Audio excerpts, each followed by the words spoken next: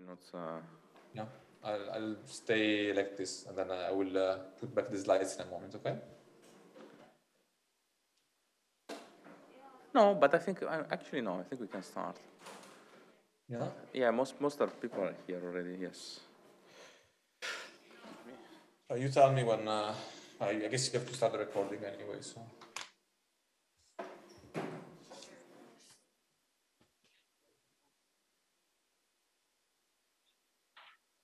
Okay. So we can start again. So our next speaker for today is Giovanni PIZZI from the Laboratory of Theory and Simulation of Materials at EPFL, Switzerland, and the National Center for Computational Design and Discovery of Novel Materials. He will give us a lecture and gets a short hands-on on thermoelectric and electronic transport properties with Wannier90 and BoltzWann. So Giovanni is actually also director of the workshop. He will join us in presence next week for the developers meeting. So thanks, Giovanni, for preparing this, and the floor is yours. Thanks a lot, Antimo, and thanks everybody again. Sorry that I cannot be there in person with you, but I'm happy that I can also have a chance to tell you a bit about how you can compute properties connected to electronic transport and thermoelectric properties with Wannier90. So you can see another. Actually, this will be an excuse to also discuss a bit more about generic interpolation of properties and operators in the Brillouin zone beyond the bond structure. But since again the focus is mostly on the thermoelectric properties, maybe just one slide of motivation, which is why thermoelectric is so important, and is that, as you know, many applications have a lot of wasted energy as heat. You will heat up, your computer heats up, your lights heat up, etc.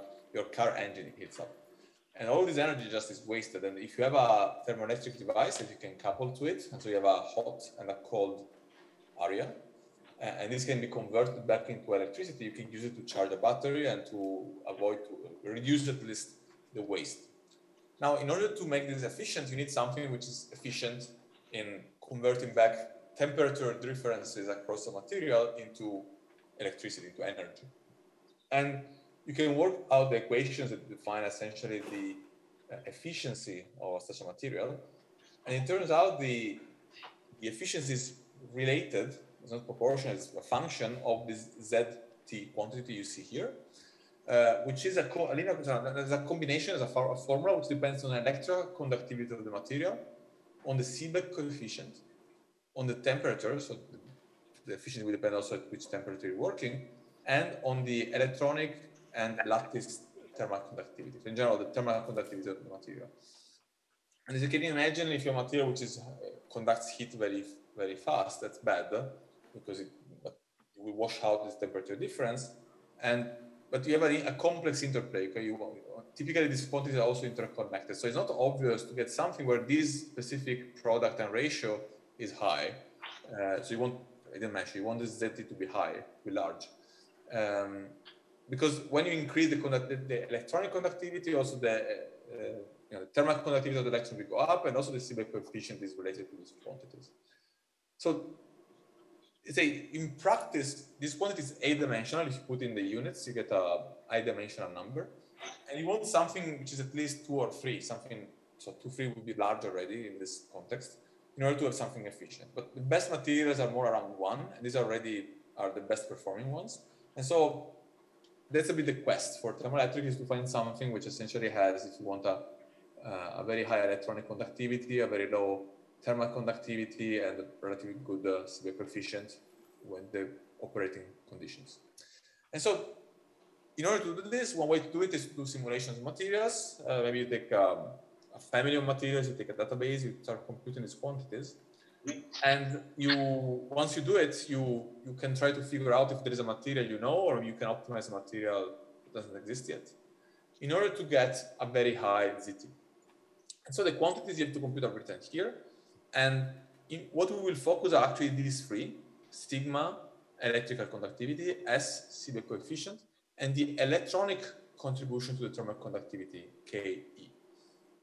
Actually, one has to remember that at least if you work at room temperature or large temperatures, the lattice contribution, the phonon contribution, if you want, the atomic contribution to the thermal conductivity is typically the most important one. And so actually what we will get is a kind of a limit, a boundary for this quantity, but you have to consider that the actual property you will put into your, which would characterize your material, will depend a lot on both. So if you get something where you really manage to send this quantity to very low or zero, that's great. Then what we compute is kind of the best you can get. But in real material, it will even be worse. But this is just to stress that, you know, KL is actually very important in applications. We will be computing mostly this part because this requires computing electron-phonon scattering, and we see this actually in the afternoon. So, but now this is a Wannier school, so why are we discussing this in the context of Wannier functions? And the reason is that the key ingredients that we see in a moment, I will show you the equations that bring us to how we can compute these quantities. The key ingredient, the key function you have in your formulas is something which is called the transport distribution function, or TDF for short, which will indicate with this capital sigma letter, which is a tensor depending on I and J, so two bands, and is an energy, it depends on the energy. It's kind of a density of state. You see here you have a delta over the energy, which typically then you mirror out with some Gaussian. So it's very similar to density of states. If you want, actually, if you remove this part, this will be exactly the density of states, but it's actually a weighted density of states, which contains the velocities and a scattering time. So in particular, this tau is what's called a relaxation time. Is in general, it's a function of the band and the K point. It tells you a typical time in which an electron in a given band will be scattered by, you know, electron-phonon scattering or anything else into something else, something in picoseconds, in seconds. Then the other important ingredient is, and this will be one of the reasons why we use Wannier functions, is the band velocity. And the band velocity is relatively simple. It's just essentially the derivative of your band structure in K space. So this will be your K axis, this is your energy, this will be your bands. If you take a point and you do the partial derivatives apart from a factor h bar, this gives you something which is the units of velocity, and in a quasi-classical approximation, you can really think to it as the velocity an electron has if it is exactly the specific point in the bands. And the other important thing to remember, as I mentioned, this is numerically very close to computing a density of states. It's a sum over all bands of delta functions over the energy.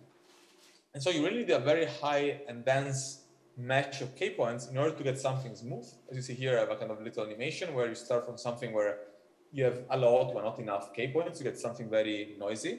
And really you have to go to, you know, maybe 100 by 100 by 100 K points to really have something smooth. So all of this makes it very exciting and interesting to use Wannier functions for two reasons.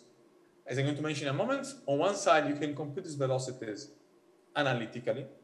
Analytically means that typically, if you have a band structure, you can compute the differences, but in a finite difference approach, right? You would take the band here, the band in a close by point, do a finite difference, you define the velocity, which means that A, you have to compute multiple points, but also B, if you have a crossing, you make mistakes. Okay, you can maybe get a velocity which is wrong because you're taking this band and this band, when in reality you want to follow this band.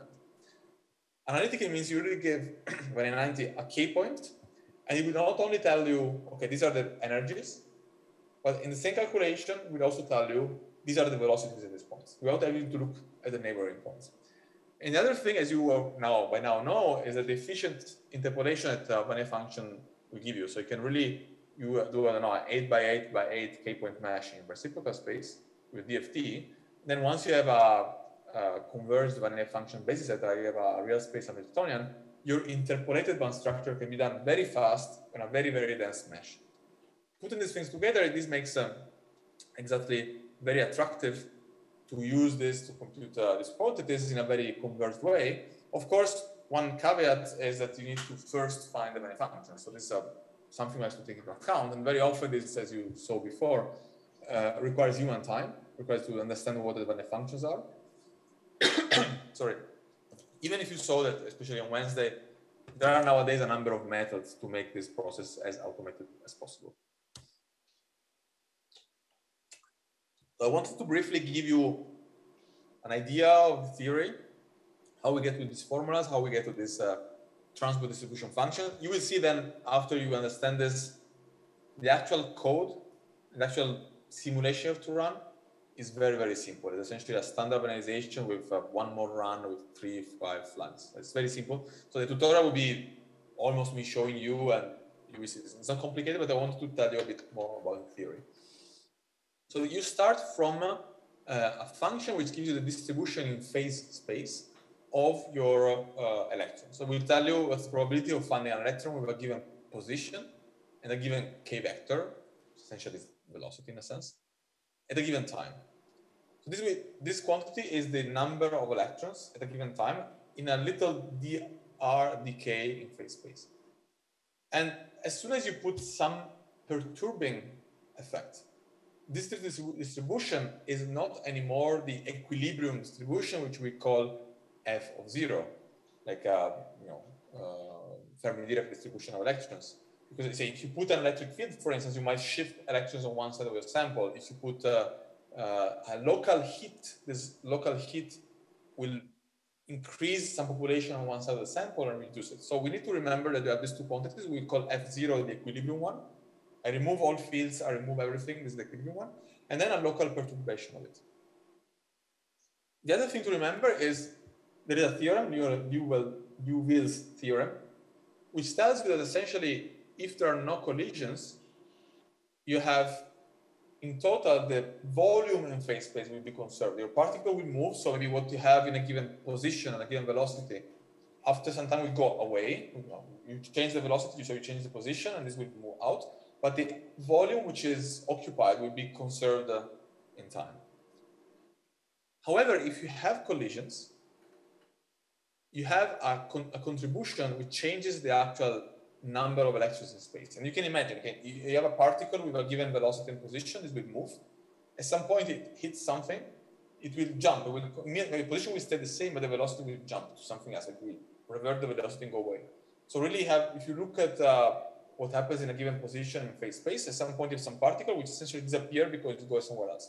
And it's given by a rate of collisions. The more often this collision can happen, the more the number of electrons on average will change over time. And you can write out explicitly this derivative as a partial derivative. Okay, you have the actual change of f over time plus a contribution, which is the fact that you have a velocity, so particles will move away, plus a fact you have some forces, and so these forces will change the velocity of your particles. So you see, essentially what you're saying is that the rate you have will be related to a number of components which depend on the velocity and the forces of your system. And this is what is called the Boltzmann transport equation, which will be the basic equation we will use now to get numerical expressions we can use to compute the transport coefficients. So let me write it again. That's a full Boltzmann transport equation, but still is very generic. Now we don't know yet, we didn't say what the forces are on the system, we didn't say anything about the F, and we didn't say anything about how collisions work in the material. So now we start doing some approximations to try to get an equation which can describe our problem, and we can compute. The first thing is we will assume that any perturbation you put, temperature gradient or electric field in the system, will be small. So it will, yes, perturb your system. You put an electric field, your electron will have a velocity, try to drift in one direction. You put a heat difference on the two ends of a bar, they will have a slightly different, equilibrium Fermi-Dirac distribution, but this will be always small. And if they're small, F is close to F0, the equilibrium one, and so the derivative can be essentially approximated with essentially the derivative will be minus the difference in distribution over a time. And this time we do an even stronger approximation, which in general is not very justified, but it works fine in most cases, where we say this time doesn't depend on anything except it's a constant, essentially. Whatever you are in space, wherever you are on the bands, it's a time, which tells me on average, if you have an electron, how quickly it will be scattered. And actually, to interpret this time, you can say, okay, let's take a system. I remove any forces, I remove any electric field, I remove any gradient of F, so essentially I remove any temperature gradient. I just take a constant temperature bar, no fields. What happens? It happens that the solution of the equation now becomes that the distribution of electrons, F, is nothing else than the equilibrium distribution, what I would get if I leave it there forever, plus, if I have a change, I make a little perturbation, I hit locally something, this will go down the equilibrium distribution with an exponential, and the typical time is tau. Okay, so imagine you take a bar, you locally hit the sample, you remove the heat. This distribution of electrons, we go back to the Fermi-Dirac F0 with this characteristic time. Constant means it doesn't depend on space, it doesn't depend on the bond structure. In reality, as we'll see this afternoon, this is actually a function of k, so you will want to consider it. But in this today, for what we discussed now, we assume as a constant. I mean, we see it's relatively easy once you have a way to compute this tau with electron-phonon scattering, for instance, or any other scattering you have in the system to put into the equations. So now we have the full equation. We already said how we can write this kind of very generic term. Let's do a few more approximations. First of all, we assume the material is homogeneous. You don't have different materials, so all the gradients are 0 over space. And we assume there is an electric field, but it's steady. It's not an oscillating field over time. So the explicit partial derivative of F over T is 0. We have a field, we create something, but the partial derivative is 0. And the force, we decide specifically to put an electric field. So the force is just the electric field times the charge, a constant one, okay? Because in the end, it's what we'll have, okay? We want to see if by having a heat difference, we create a constant field in the sample. We write the current now. This is a standard equation to write the current as the sum of all electrons you have is a normalization times their velocity times their distribution. It's nothing really fancy. It's just the current is the number of particles times charge times velocity. And we know that the current is connected to, actually, if you want, is a definition of the conductivity of a material. The conductivity sigma is nothing else than the tensor connecting the current with the field. And once you have this, you just work it out. You put all the pieces together. I won't do it explicitly here. But essentially, you get an expression by just replacing things, which gives you an expression of the conductivity tensor, sigma ij, as a function of a number of things. It will be a function of some constants. The constant relaxation time, being constant, it went out of the sum. If it were dependent on the band, it would have been here. A sum over all bands of the velocity of the bands and a derivative of the distribution function. So in general, will be the derivative of the Fermi-Dirac distribution function because we're speaking of electrons. And the final step is to rewrite this expression in terms of what I defined before, the transport distribution function.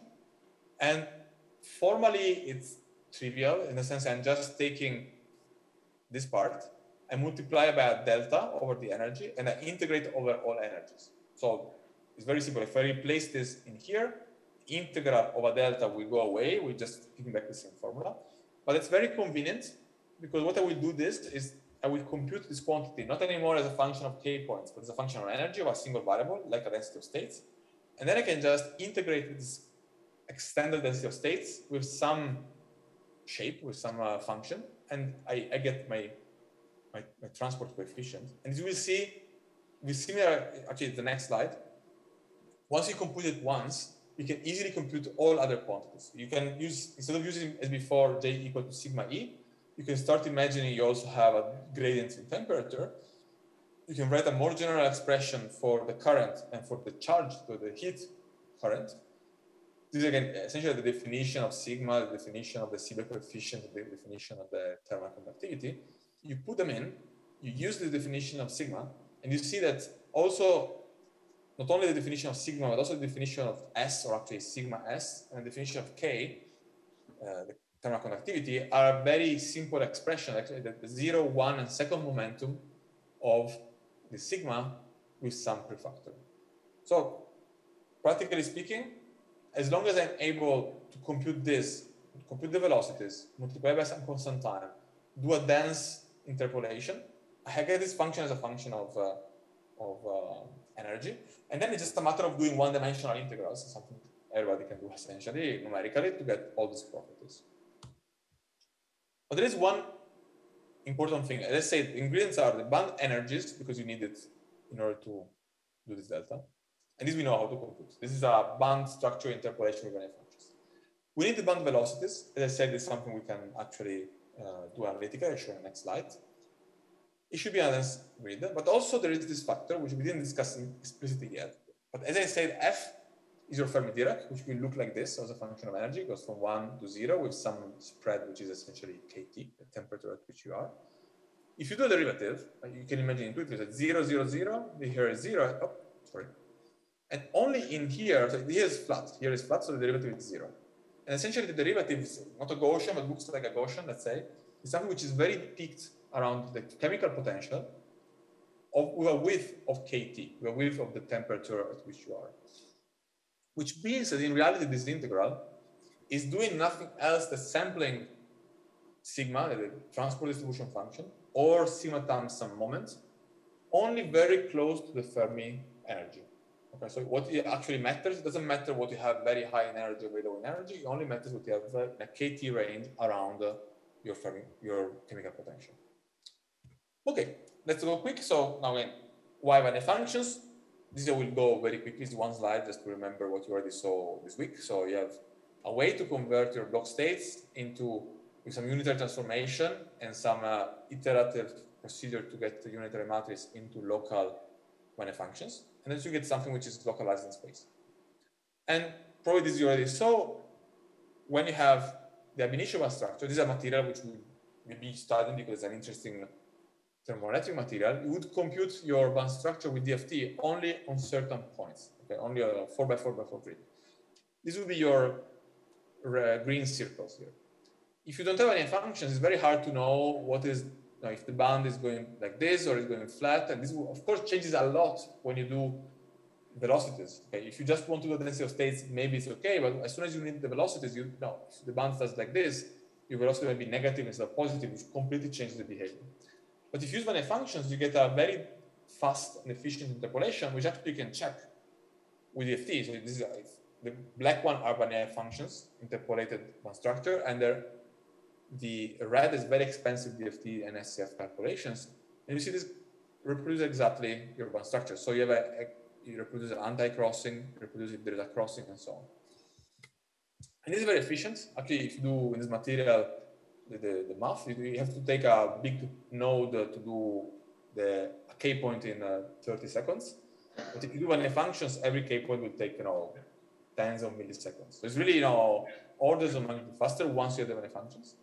And as I said, it's actually a paper written by Jonathan, David, and Ivo and co-workers. You can compute analytically the derivatives. And the reason is that if you have your Wannier functions, what you get in the procedure is essentially these matrix elements, which are the Hamiltonian matrix elements, the hopping between two Wannier functions into different sites.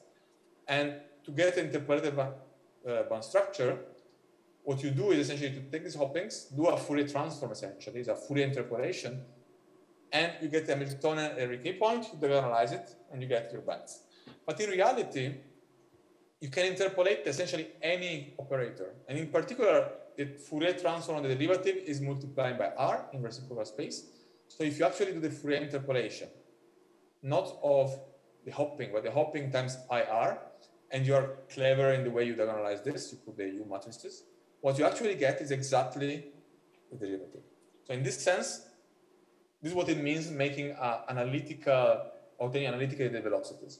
It means that you don't have to do finite differences, but once you have these matrix elements, which you have from Wannier, not only can you interpolate the bands, diagonalize and get the energies, but you can also multiply by R, do it again, and what you get directly at the k point are the velocities for each band. This is implemented in Wannier90. Actually, you can get this just the velocities with a module which is called GenInterp for General Interpolator.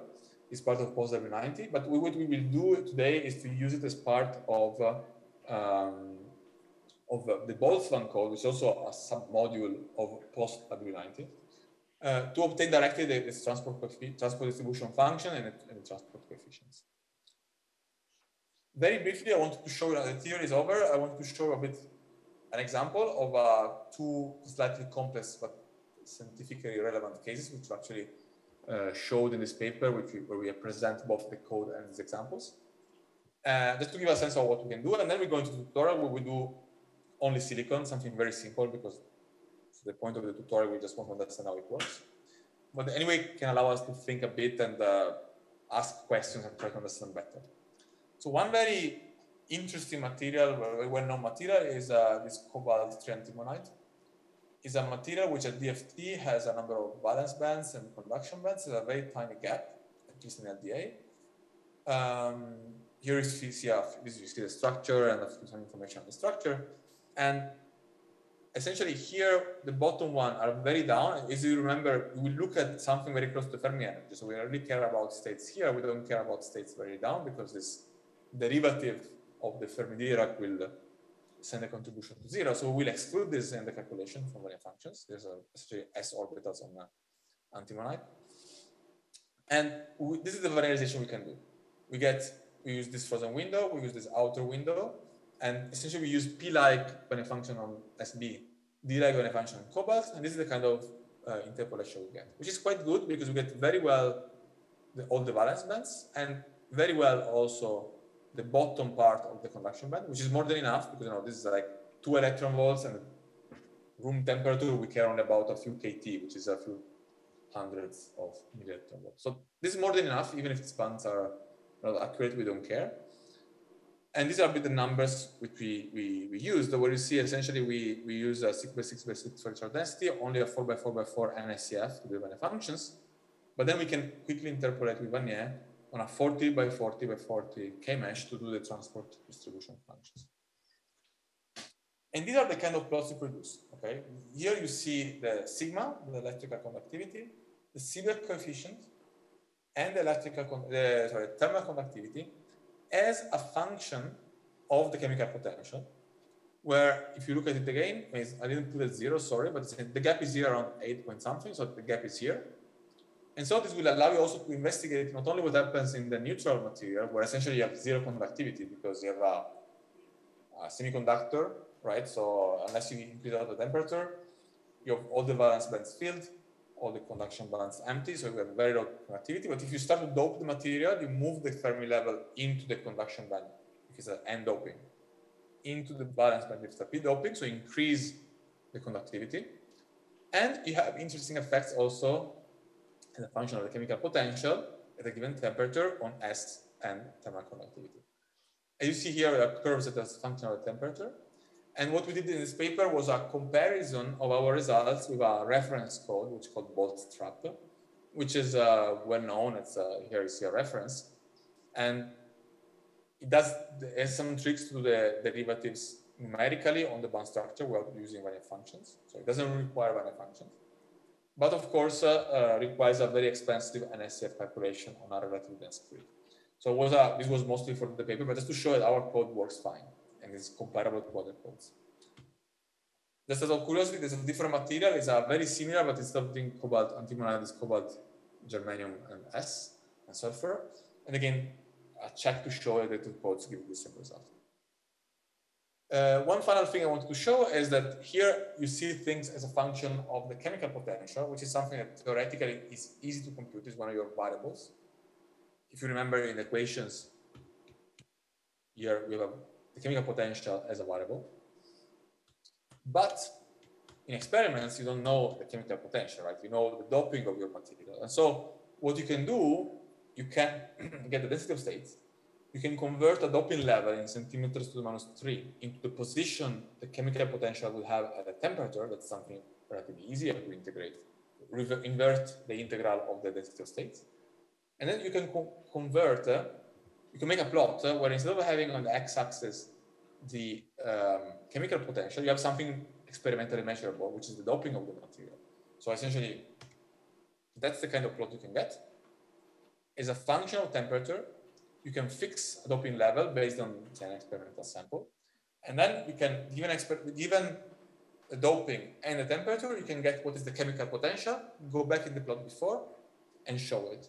And what you see here, the lines are what we get through this approach from the BoltzWann calculation in a very simple constant relaxation time approximation. The dots are data from experiments. And you see that in the end, it's not perfect. Again, we're using a very naive approximation, constant relaxation time, so a high temperature doesn't work very well. But in the end, it's not bad. You can really get a bit the qualitative behavior of these curves, and also quantitatively, it's not completely wrong. And one thing to remember is that since we are looking only at KT close to the chemical potential, it doesn't matter so much in the end if the LDA gap is incorrect. As long as you open it a bit, you will typically be looking, if you have a high P doping or a high N doping, we'll mostly be looking only at the conduction band, only at the valence band. So in the end, you can essentially imagine to do a sister correction, only look at those. The error on the gap is not so important. What will matter, actually will matter only probably here at high temperature, where you start having transitions directly between the valence and the conduction. But what will matter is really the shape of the valence functions, of the band structure, sorry. And of course, if you have advanced methods, you have GW methods or advanced methods to get better band structure, this will be even more accurate with the same approach. So let me summarize a bit this theory, and then I will just spend a few minutes to introduce you to the tutorial. Wannier90 has a module which is called BoltzWann, which is part of PostW90, which allows you to compute electronic and thermal conductivity, Sievert coefficient in the constant relaxation time approximation. Actually, it works, I didn't mention, also for spin polarized systems. And even if it's a constant relaxation time, in the code, the time only appears in one place. So it's, if you have a model for your time as a function of the band structure, it's easy to adapt it. And as I showed before, the code works well and can be cross-verified against another code. An advantage of using, so the bootstrap doesn't use Wannier functions, so the idea was to implement the same theory in a Wannier-based approach. And the advantage is that once you have the Wannier functions, interpolation is super fast, band velocities are calculated analytically, and since it's implemented as a post-processing of Wannier90, essentially it works transparently with essentially any DFT code which is interfaced with Wannier90. You don't need to have one implementation for each DFT code, you just implement it for Wannier90. As long as you can get the Wannier functions from any code, you can then compute these transport coefficients. Now, this concludes the theory. Let me briefly have a few slides to tell you a bit how it works in practice. And my goal is not to give you to show how it works, because you will see it's really, really straightforward. You have the PDF, so you can go through it in the next, probably 25 minutes, because I need 5 more minutes. But you will see the first part, we're going to use silicon. It's the simplest system, so you know exactly how to Wannierize it. You will find all the files, but I guess you did it already a few times by now. So you have to do the standard SCF and SCF, PW to Wannier90, disentanglement, and Wannierization. As you saw, we typically might be interested also in knowing what happens in the conduction band. That's why we do have to do a disentanglement. We need to have a good description also of the bottom of the conduction band, especially if you want to do N doping in the material. And so since we want these 8 Wannier functions, as you probably already saw, for silicon, we want to use sp3 initial projections on the 2 silicon atoms in the itself. This, you just redo it, but it's really pressing a button. The final thing is running a final executable called PostW90, which was already introduced on Monday. We'll use the same input file as Wannier90, but we'll take between 30 seconds and 2 minutes with the inputs we gave you. If you do in serial, it's going to be probably 2 or 3 minutes. If you go in parallel, it should take 30 seconds on your virtual machine, where we tell exactly, please use BoltzWann, please compute these quantities. Okay. The input is the same. It just has an additional part, which I'm showing here, and you will have the files in GitHub, which contains the flags for BoltzWann. So what you have to say is that, first of all, you want to say, I want to use BoltzWann. Okay, so you want to enable this module, because PostW90 allows to use a lot of modules. If you don't put it or you put to false, these variables are all ignored and PostW90 will do nothing. And once you put it true, you have to say a few things. First thing, as we discussed, once you compute on a very dense grid energies and velocities, computing the density of states is for free. So even if there are modules to compute dots already in PostW90, we have a flag to ask BoltzWann to compute directly the DOS, because it's a zero cost. And so it doesn't make sense to have another module which we do the same computation. And so if you want it, it's not compulsory, but you put it to true. And then you have to say the energy step, your energy grid on which you compute the states. In this case, you can go in the documentation. It will tell you all the units, but these are electron volts. So it means a grid of 10 milli electron volts on the density of states. You want to do a Gaussian smearing. This is a feature which maybe I mentioned in a moment. You can do even an adaptive smearing, but we don't do it. We do a fixed smearing of 30 milli electron volts and use a 40 by 40 by 40 mesh, is what it means. You can do also 40 by 50 by 60 if you want, but since it's a system which 40 by 40 by 40 works, there's a shortcut. You can just say 40, it means a cubic 40 by 40 by 40 grid. So these 6 lines are about density of states. One thing I wanted to just mention, if you go in the paper of Jonathan and co-workers, which I mentioned before, they also introduce a concept of adaptive smearing, which is essentially the fact that if you have a band which is almost flat, if you go from one K point to the next one, you need a very small smearing because in the end, your band will be essentially flat. If your band is very dispersive, is very high derivative, so has a high velocity, you might want to use in that point a much higher smearing because in the end, going from one point to the next one will essentially change a lot of the energy. And so this adaptive smearing is something which has been described in the paper and is implemented in BoltzWann, would allow you to have a smearing amplitude which depends point by point and allows you to essentially have, with a relatively coarse grid, a relatively smooth density of states. If you want to try, you have the example, you can just try to play with the smearing with and adaptive smearing between true or false, and you look at the density of states. But that's not the main point of this tutorial, so I'll just mention it. The other important part is the actual parameters for BoltzWann. And first of all, the same K-mesh will be used to compute the transport distribution function. The transport distribution function.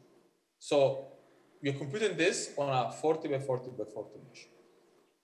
You can put a smearing, but I suggest actually not to, unless you're at a very low temperature, because typically introduce artificial effects. And since you don't want to show sigma, but you want to integrate sigma, it's better not to put any smearing to have the quantitative correct quantity. But in case there is also a Boltz TDF smearing parameter. Instead, what you want to say is in which range of chemical potentials and in which range of temperatures you want to compute. And these are specified by a minimum, a maximum value, and a step. So this would compute between 5 and 8 electron volts every 10 milli electron volts for the chemical potential. And you need to know where the Fermi level is. You want to be around the Fermi level, of course. And in this case, I want to get only at 300 Kelvin. So what I do is I say min and max is 300 Kelvin. So this step is useless. But if I wanted to do 300, 500, and 700, I could say 300 here, maximum 700, step of 200. So it goes 300, 500, 700. And finally, you need, of course, a relaxation time, tau, in 50 seconds. And this is optional, is commented, as you see. You want to say how many states you have on each band. Essentially, this is typically understood by default by Wannier90. If you have a spin unpolarized system, it's 2, you have spin up and spin down. If you do spin orbit, you want to put 1 because you have explicitly both bands. But let's say all the inputs. So essentially, apart from activating it, if you want computing the DOS and saying which range of mu and temperature you want to compute and relaxation time, that's the input. You run it, and what you get in the output are files, which essentially allow you to plot the density of states of your material. That's a silicon density of states, that's the gap. And for instance, here I'm plotting the Seebeck coefficient as a function of my the E, but in reality, this is the chemical potential. Okay.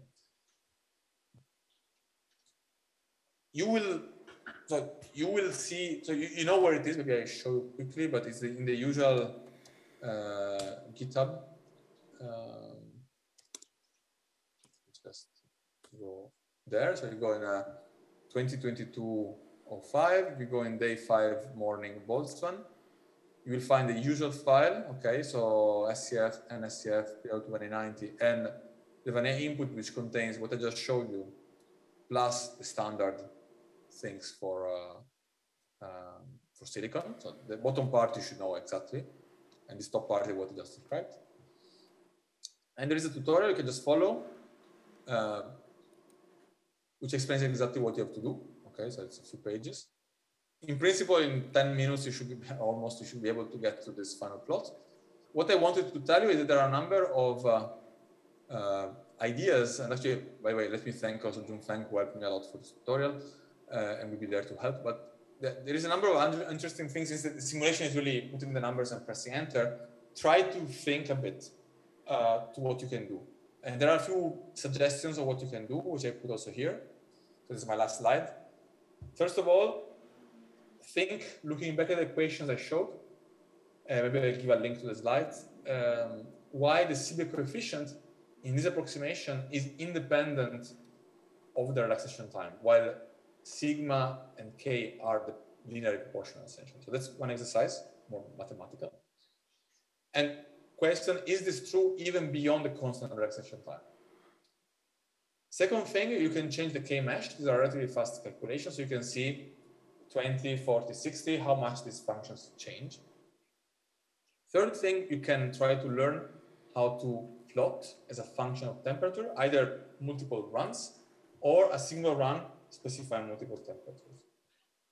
As I mentioned, the expensive part is typically the transport distribution function. So if you take this input and you run it once, and then you change here 500, 500, run it again, it will take a lot of time. It has to recompute the transport distribution function. So one trick would be to put really 300, 700, 200. You will see that the time spent for it is written at the bottom. The time spent for the transport distribution function is the largest part. Then the interpolation on multiple temperatures is very fast, probably 10% of the calculation. So actually a suggestion would be to try to do it in a single calculation and compare the time. And finally, as I mentioned before, experimentally you cannot measure the chemical potential, but you measure the doping of the material. So try to imagine, you won't be able to do in 15 minutes, but try at least to imagine how you would convert this plot.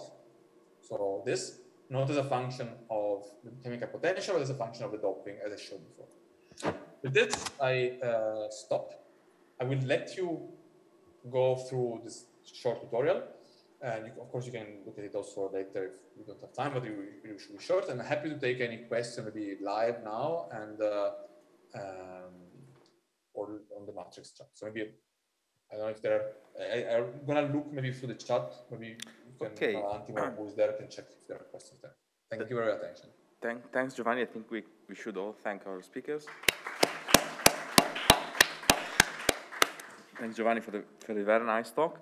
So I noticed, I think, a couple of questions online. We can start with the first one. Is there any possibility of having interband terms, sum over n and m, in the transport coefficient definitions? So I think, let's go here. This one, right?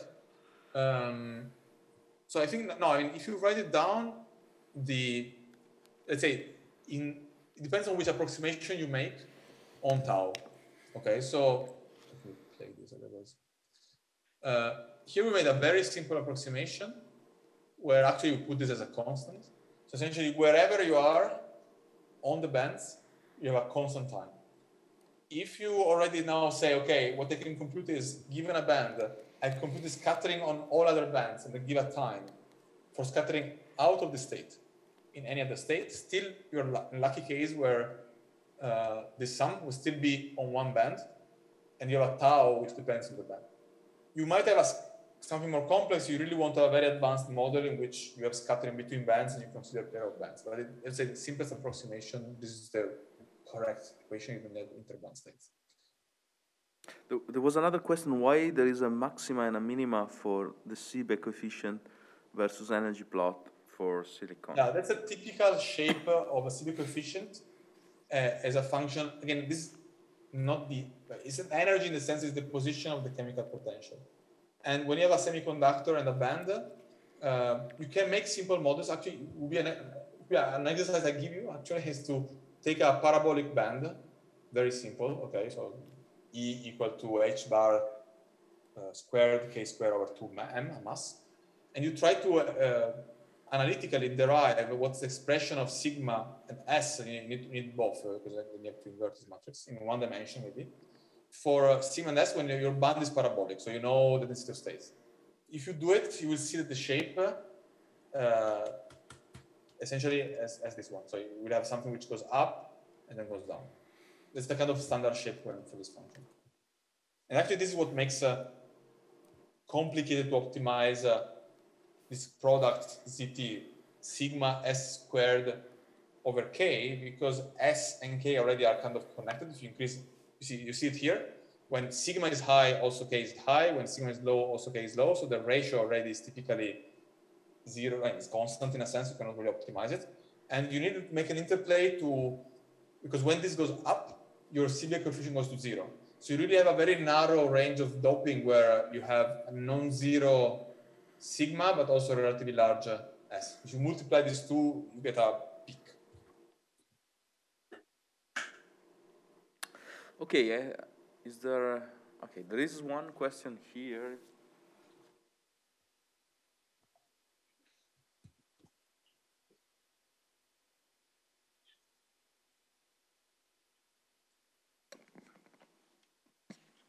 So, hi, thank you for the talk. For topological materials, we know that we have to correct the Boltzmann equations of motions with a corrective factor, and also the transport properties takes this factor. Can we put this corrective factor into the formulas for the integral in the code? Yeah. Oh, thanks for the very nice question. So I have to say I'm not an expert, so maybe other people in the room might answer better than me. I'd say if there are such corrections, these are not put. There's no correction in the code. The equation which are shown here are the one which are implemented. But the Boltzmann code in the end is a bit optimized, but in the end the code is relatively simple. So if you have any correction, it's easy to put it into the code. But I have to admit I'm not an expert of transport in topological materials, so maybe someone else can also be able to answer better than me. We have another question? Hi, thank you for the talk.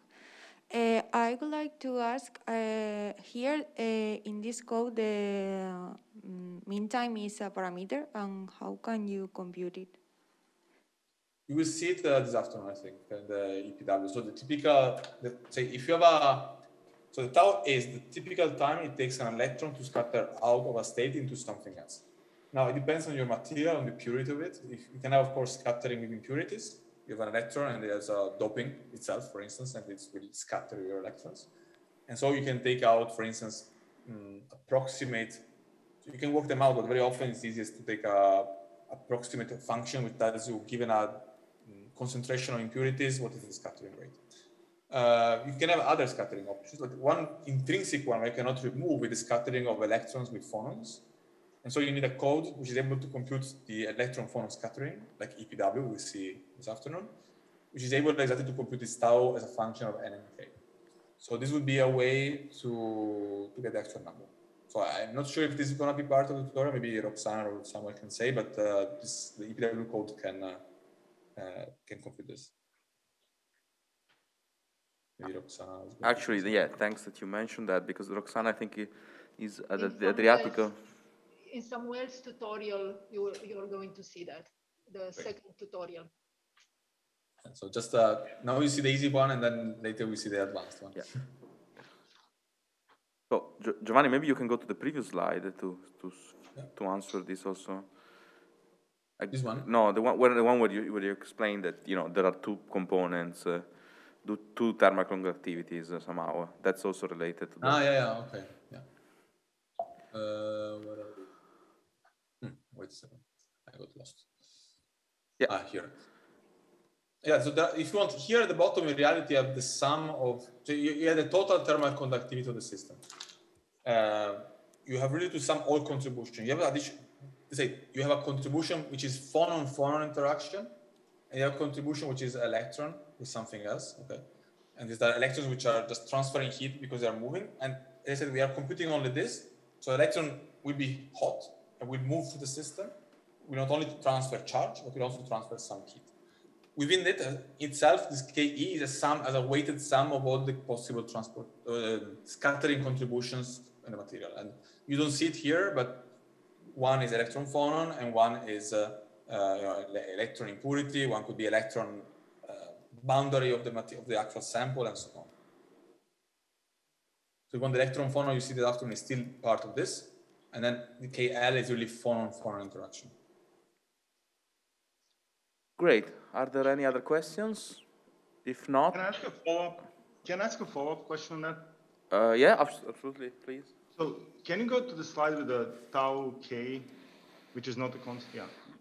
Yeah. This one? Yeah. So I'm wondering. So if I have an electron with k, let's say it's moving to the right, and then if that electron scatters off of something, shouldn't you also keep track of where that electron scattered?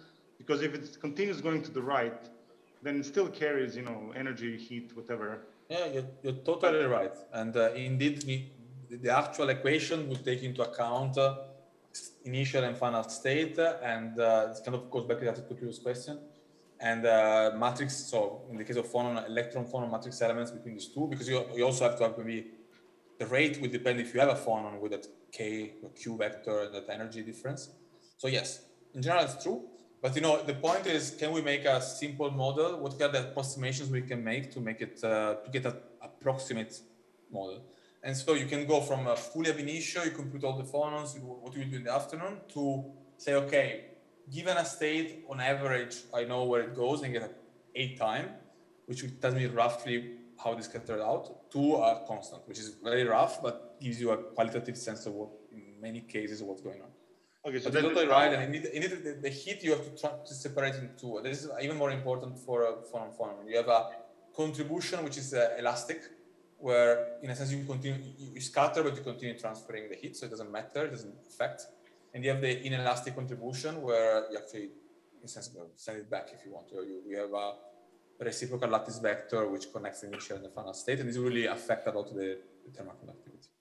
Okay, so you would basically kind of average that out, and then the equation would still have the same form. It would only have to. Well, no, I think the equation becomes more complicated because here you see I have, where is it? Here I'm really making assumptions on the shape of that derivative of f with collisions, and this will allow me to simplify a lot everything. But if in reality this is a complex thing, then you do not necessarily get something which is relatively simple. You will end up with also some of initial and final states. This tau enters here with some delta on the difference of k vectors, the difference in energy and the initial and final state, and the g square coefficient of electron-phonon scattering. So it's like a double sum then, or k. Okay, good. Double sum and more delta factors. Okay, thanks. You're welcome. Okay, so I guess there is 5-6 minutes left. Probably we should just let people work in the tutorial, or what do you think, Giovanni? Yes. Yeah, I don't know what the timing for the lunch is, but indeed maybe we can lead people at least to give a look at the tutorial and to these questions, and you can ask questions directly in Matrix. I would say we reuse the Wannier90 tutorial room, since it's also part of Wannier90. So for 5 minutes, it doesn't make sense to make a new room.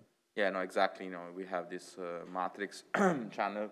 Please use that to ask technical questions. This is especially true if you are connected through the Zoom. Well, if you're here in presence, you can still raise your hand. We will bring you the microphone.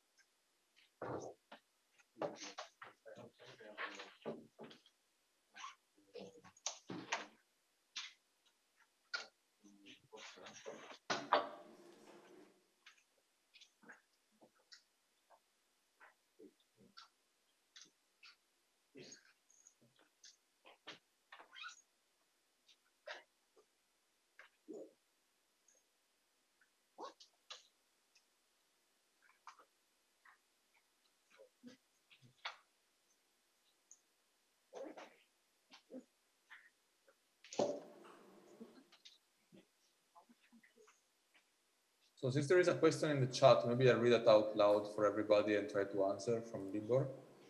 So I mentioned indeed the possibility to interpolate not only the Hamiltonian, so the bands and the velocity, but also other operators.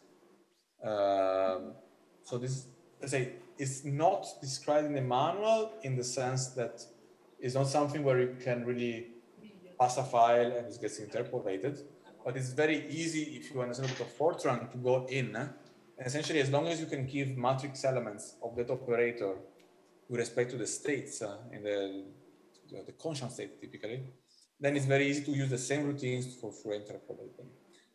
For instance, for all the spin properties, which are a lot of spin modules which we didn't show today in the post-W90, these are all using the same approach. So they interpolate also the spin matrix elements, but you need the DFT code to compute also some additional matrix elements with the spin. So you need, but the advantage again is you do this on a coarse grid, and then Wannier would interpolate it everywhere.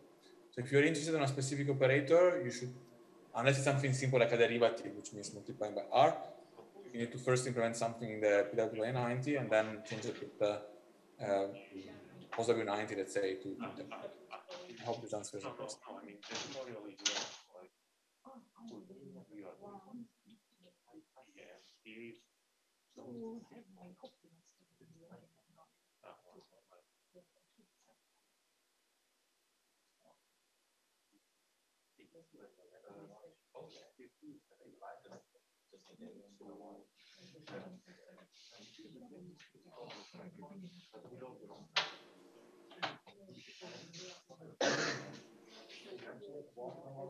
Yes. I thought it was going to be nice, but it wasn't. Yeah, like it was like I tried to walk along with how much you got. Yeah, I think some left at 9, but then they were coming back after 9 because they had to leave.